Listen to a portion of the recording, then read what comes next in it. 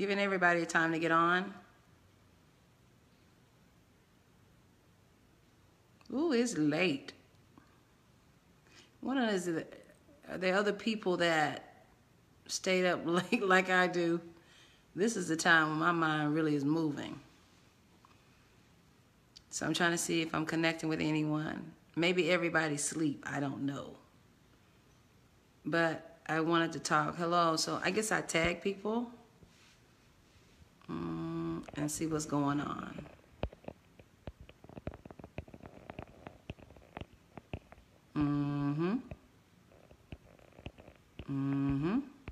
Tagging. Can y'all share? Everybody, I find that those that are thinkers, this is the time we're normally up. This is our time to think, process, receive, and hear from the Lord. So I just want to share with those that are like me. Hello, everyone. Hi. We had a great service tonight. This is my 7th year anniversary. And I'm excited what God is doing, but I wanted to share with all of you. And I want to keep it moving so those that can tap in can tap in. I'm excited what God is doing. All right. I'm not going to prolong the time, but I just want to talk real briefly before I lay down and I rest and get ready for the new day. So I tapped a few people. Hello, everyone. Can you guys share? It's late. Y'all know I don't do late a lot. So, hello from the Bahamas. Hello. Hi. Blessings. I'm trying to see who's all on here. Helena, I see you. Tell Apostle Abraham I said hello. Now, Apostle Irene Bell, you're supposed to be resting. You're not supposed to be on the scope. It's either you or Chris watching. But we had an awesome time tonight. Hello, Dr. Thomas. Hello, Solomon. It's good to see you from South Carolina. Sarah Thomas from South Carolina. Can you guys share? Can you share, please? Thank you. Hello, Apostle Skinner. Hi, Sharon. Hello, Dumas. Can you guys share? I just want to say a few words. Listen.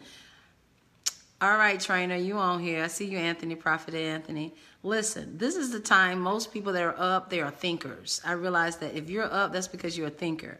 And when everybody's quiet, that's really when you can process and think things out. But I really want to talk real briefly about some things that is in my spirit. And I want to make it very clear that we have to now make a decision. We have to make our minds up, and we don't need to apologize for making our mind up. So in other words, there are going to be some people that becomes offended because you made a decision to do something great and different than what you normally have done. And some people are not going to be able to handle your decisions, your choices, the way that you have made the decision to move in. Some people are not going to handle the direction you're about to go into. I'm telling you, most of the people I'm talking to that are kingdom-minded, they're in a season now that they are now changing the wave. They are now moving and becoming trendsetters. They are becoming trailblazers, and they're not always operating like everybody else. I have identified that I do not want the norm. I've identified I don't want the usual. I want the unusual, the unusual. I want something that's different, that is unexpected, that is suddenly, but most importantly, that's unorthodox. And I found that people that have the mindset, kingdom people, are not going to do the normal thing. That is why a lot of times people don't like you, they don't want to talk to you, or they falsely accuse you, or they become curious about you to the point they can't read you. If you're not able to be read, 9 times out of 10, you're truly kingdom. Kingdom people can never be read because what the norm would predict to do, we don't do. And so I just want to say to all of those who have been really, listen to me, that has really been in a place of being pressured to be the norm, you cannot be that. That's not who you are. And you cannot try to force people to see what you see. And this is the thing you have to understand. You can, okay, I'm going to make it plain. Simple terms. I'm not trying to be deep, just simple. Watch this. Have you ever talked to people and after you talk to them, they're like they can't relate to you, they don't get your vibe? Have you ever had a conversation with someone and you're deep in this conversation and after you finish the conversation, it's like they're nonchalant about what you just asked and what you just said? You know why? They're trying to tell you that they're not used to your abnormality. They try to tell you they're not used to the unorthodox in you. They have become so familiar with your regular. They have become so familiar with your norm that they can't even identify when you've elevated, when you're upgraded. So now you find yourself in positions where you're with individuals or you're around an atmosphere that has accepted the norm, but you're not the norm. And you will also identify that when somebody attacks your vision or attack the very thing that God is giving you, is only because they cannot understand you. When they cannot understand you, they begin to judge you. And when they cannot understand you, they begin to criticize you. They begin to become analytical, critical of who you are and what you're saying. So you have to identify, you're going to have to make your mind up, and you can't apologize for it. I repeat, you're going to have to make your mind up. You have to make the decision. I keep my mind on Christ. I move into the place that God has called me to be, and I can't be nothing else than what he said for me to be. Listen, and one of the things identified, you cannot be limited. Listen to me carefully. I don't want to offend anyone, but I'm going to go there. You cannot limit your ideas into the four walls of church. Church is an institution, is a kingdom and spiritual institution that is to equip you and to prepare you for what's outside the four walls. What has happened, people have made their lifestyle and they have made, watch this, their way of thinking church. When church is a vehicle, church, watch this, is an institution to train you and to prepare you, but most importantly, to move you into a place of being propelled. And so what ends up happening, we begin to make our life church instead of making our life kingdom. We go into the church to learn kingdom, but we live kingdom outside the church. I'm going to repeat that so those that don't get it, you get it. Now watch this. We go into the church to learn kingdom so we can take kingdom outside the church. And what ends up happening, we're becoming churchy instead of kingdom. And that is the problem. That's the issue that we're running into. And so now you're dealing with churchy people, but you're not dealing with kingdom people. Because kingdom people don't stay in one place. Kingdom people don't have the mind of normality. Kingdom people don't do the usual. Kingdom people are always on the go. They're moving, they're shifting, they're changing. There's transformation, there's transfiguration, there's elevation, there's promotion. And so kingdom people don't get comfortable in one place. And I'm not talking about a physical place. Don't get me wrong, because I believe in stability. Get under a good leadership, get under a good vision, and stay there and be groomed in that place. But kingdom people don't settle for something that was done last year. And so what ends up happening when you're around people that are used to always doing what they always have done, they have now become into a place of normality. And that is not what you want, because let me go there for you. I'm going to make it very plain to you. When you begin to become complacent in where you are, that is one indication you've graduated from that place. When you have mastered and become comfortable in a particular position, that means now is now time for you to go to another dimension. So when you get into a place that it becomes you become so complacent and it becomes so normal and it becomes so comfortable, what's going to end up happening? You're going to become bored. Now watch this. The moment you become bored, the enemy, that's a gate, the enemy would come in and try to tickle you and give you sensation to move you out of your boredom. But what really should have happened is that you should have moved and graduated and elevated and shift to a whole different dimension from where you are. Can I prove it to you? Let me go educational wise. If you have a student in the classroom and they have mastered that skill and they become boring, guess what? They become bored. They're going to begin to have behavioral issues. You know why they have behavioral issues? Because they're bored. And when you become bored, you become distracted. When you become distracted, you become uneasy. When you become uneasy, you become restless. When you become restless, you become, watch this, careless. So what ends up happening, you have powerful people that now have become, walked into a place of their behavior not literally being in alignment to what they're saying out of their mouth. You know why? Because they're bored. And they have become so complacent where they always been. Now, I got to go there with you. I'm going to go educational again because that's my trade. Now, watch this. If I have you in the classroom and you become bored, watch this. It does not mean you leave the classroom. That means you just got to learn a new skill. Now, I'm teaching real good. You got to catch that. I hope you heard me. It's not that you leave the class or leave the class that you're in. It just means you need to learn a more higher level skill. That means you need enrichment and not just remediation. That means now you need to be challenged in what you're in. And what happens, people become frustrated because they're being challenged in what they're in. And so they become frustrated, and now they become what I call withdrawing from the situation, from the thing, and they're not operating the way they should to their full capacity. Why? Because they got stuck in their boredom. I just decree and declare that you want to now allow, amen, your formalities that you're in and the traditions that you're in and the practices that you're in of man to make you become so normal that you become bored. Because the moment you become bored, you become a target for the enemy. Are you following me? You got to get into place now. You say, God, amen, I've learned this. I've done this. I've graduated from it. I mastered, but God, give me more. But when you give me more, God, I need a challenge. Don't you know when you have an opposition, that is an interview for a promotion? When you receive an opposition, you're being literally interviewed for a promotion, because you cannot win a race unless you have an opponent. You cannot win a battle unless you have somebody challenging you. So I decree and declare that you will not look at your challenge, amen, as the enemy, but you look at your challenge as an interview by God. And I also decree and declare that you will make up your mind and not apologize.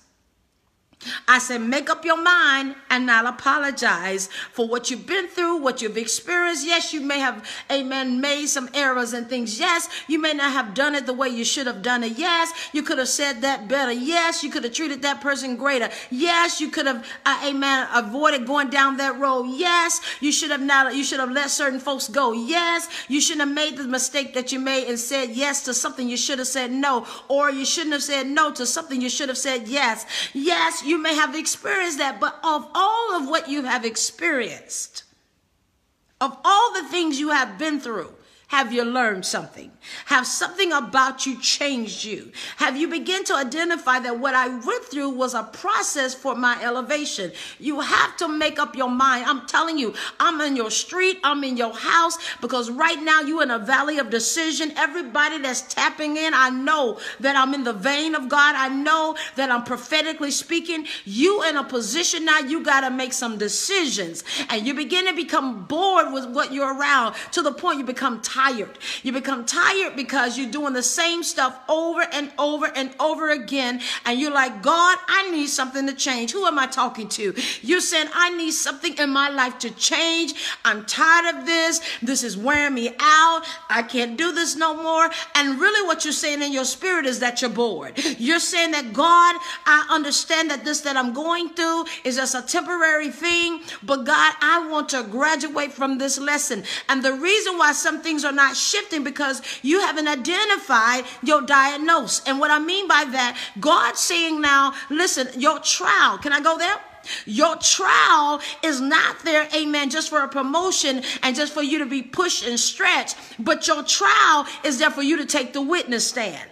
Let me go there. Your trial is there for you to take the witness stand. He said, I need my witnesses to stand. I need my witnesses, amen, to stand up to the things of who I am, which is God. I hear the Lord say your trial is to get you to open your mouth, raise your right hand and praise me, take the stand and speak the truth. So your trial is only to bring the truth out of you, not just the truth out of other people, but the truth out of you. Your trial is to process you, purge you, deliver you, heal you, but also free you. Your trial has nothing to do with other people. I'm trying to teach. You need to receive it. Your trial has nothing to do with other people. Your trial has to do with you. Your trial has to do with you being jacked up and you got to be fixed. Your trial has to do with the fact that God is trying to prune you and rebuke you and change you and correct you and convict you so you can go to higher levels and greater depths. Listen to me. I know I'm in the vein of God. Now you got to get your eyes off people. You got to not, amen, be moved by what folks are saying, what folks are doing. Let them talk about you. It's okay. You know why? That's your trial. Be a witness. Take the stand. Hallelujah. And understand this. Make up your mind and don't apologize. Stop apologizing. Why are you apologizing for something God has told you? Okay, can I give you an example? How many of you have said this? And then I'm going to get off this broadcast. How many of you said this? God told me to do this, but I'm so sorry. I'm so sorry. I just can't do this. Oh, I'm so sorry. I don't know about that. I'm so sorry. Why are you apologizing so much? Just say, look, I can't do it.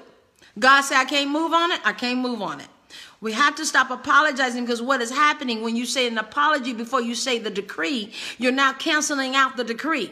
You're saying, I apologize for saying this, which means I'm saying it, but I really don't mean what I'm saying. Now, listen, if I say to somebody, hey, I apologize, I got to go to a higher level, I'm canceling out me wanting to go to a higher level, because I'm saying to this, listen, I apologize for it. Why are you apologizing for something that's destined for your life? Can I go there as well? Stop listening to folks that don't know your substance. Stop listening to folks and digesting their words. They don't even understand where you are. It's good for people to give you advice when they're outside looking in, but until you've been in my corner, until you've been in my room, until you've been on my road, you really don't know what I'm going through. And just because you went through it don't mean I'm going to go through the same thing you went through. You have to be careful with the people you're allowing in your ears to make you abort the very thing you're supposed to embrace. Because I've identified some people aborting stuff that they're supposed to embrace, and they wonder why they're behind time. You're behind time because you're going down the wrong road, you're talking with the wrong people, and you listen to the wrong stuff. Stop getting stuff to satisfy your desire and to satisfy your sensation, to satisfy your wrong. Because what I've identified, and can I go there, the flesh about us is that this, we look for somebody to really, watch this, to confirm or to validate what we know within our heart ain't really right. So what do? You begin to, amen, gravitate to those that's going to say yes to you all the time. But can you get with somebody to tell you flat out in your face no? Can you get with someone to say, you know what, you jacked up, that was messed up, you need to get yourself together, you ain't right, you need to shift in that, go into a better place with God, you need to treat that person better. Now you know you were wrong for saying that. You need to change your attitude. Those are the people you got to get connected to, because those are kingdom people that want you to go to your next level. Why? Because you cannot go to your next dimension with that dirt. You cannot go to your next dimension in your falsehood. You cannot go in your next dimension with something that you believe that is true and it ain't even true. Make up your mind and don't apologize. Make up your mind. Listen, if you're gonna be awful, be good awful. If you're gonna go down the wrong path, just go all the way down the wrong path. Don't be lukewarm. Make up your mind. Do not be lukewarm. Make up your mind and get around people that have their mind made up. Because if you get around people that's unstable and you got people that's wishy-washy, if they wishy-washy with themselves, they'll be wishy-washy with you. Hallelujah. How many of you have made a decision to do something when you got there, you really wish you hadn't have made that decision? You realize you prematurely moved in it. You shouldn't have done it. And now your pride won't let you go back and get it right. The devil is a lie. I got too much destiny over my life that I'm not going to sit here and let pride become a god. No, that ain't going to happen in my life. What I'm going to do is go back and make it right, close that chapter, close that door, and move into my destination. Stop looking for people to validate your wrong. Whew, I said a mouthful there. Make up your mind and don't apologize. But stop getting with people to go along with your wrong. Listen, I've been there.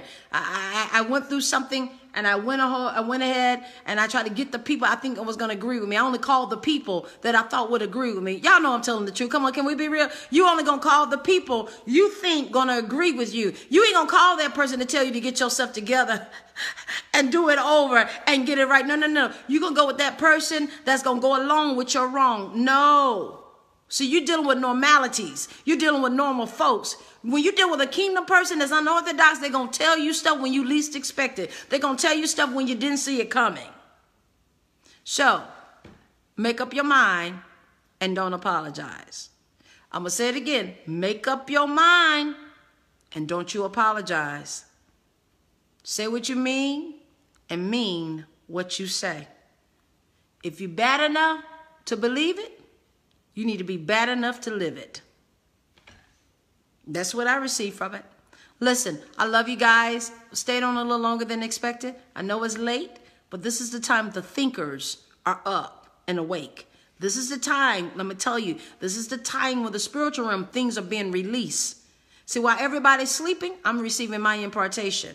While everybody's resting, I'm submitting to the Spirit of God, because this is the time things are moving. This is the time things are moving. And I thank God that I'm not the only thinker, but I have other thinkers on here tonight that are ready for the move of God. Amen. May God bless you. This is Dr. Dianna Hollins. And listen, if you're not a part of Ecclesia, shame on you. Go to my website, diannahollins.org. Click on the Ecclesia tab and join today. Join today, only $23 a month. Join. We have 2 sessions every month. We have call outs, inspirational, and we have a major global revival in the month of June 2019. You'll hear about it in January. It'll kick off, advertisement kick off in January. We're excited, which is next month.